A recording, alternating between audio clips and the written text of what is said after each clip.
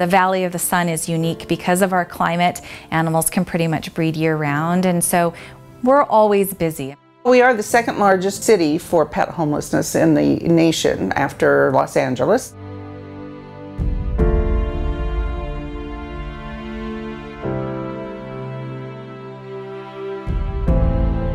We were adopting out about 100 animals a day and killing about 100 animals a day, and so that equation has to be changed. We had talked for a long time as a group of how we were going to proceed into the future. However, it didn't really coalesce until we had some really fantastic folks from PetSmart Charities that came in and served as facilitators and helped us to all get on the same page.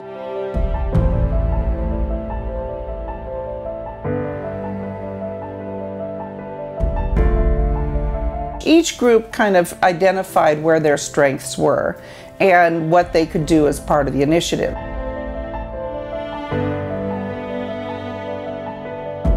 Our program is solely for people that have pets that haven't been altered, going out and talking to them about the importance of spay and neuter, and then being able to offer them that service at no cost. By far, the most common breeds that we have here in the Valley are pit bulls and chihuahuas. They are rampant.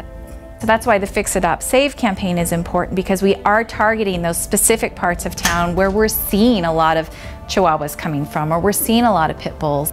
So our success with free-roaming cats and TNR has really been in an area that we call our focused area. It's a group of zip codes in which we're targeting resources. It's an area where we have high intake of cats, and in that targeted area we have seen a decrease in the number of cats that are coming into our shelter.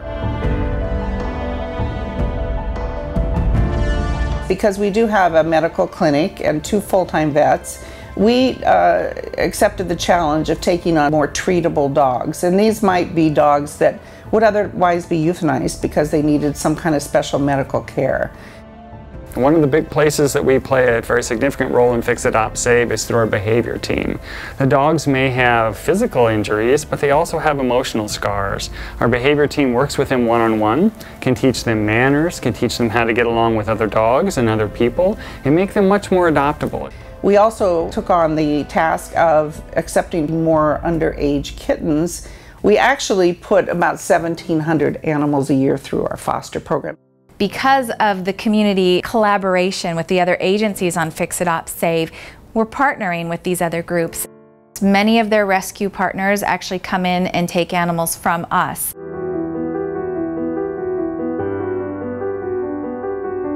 Being a responsible pet owner is important. We want to encourage people to adopt from a shelter. If you maybe have too many animals, consider fostering.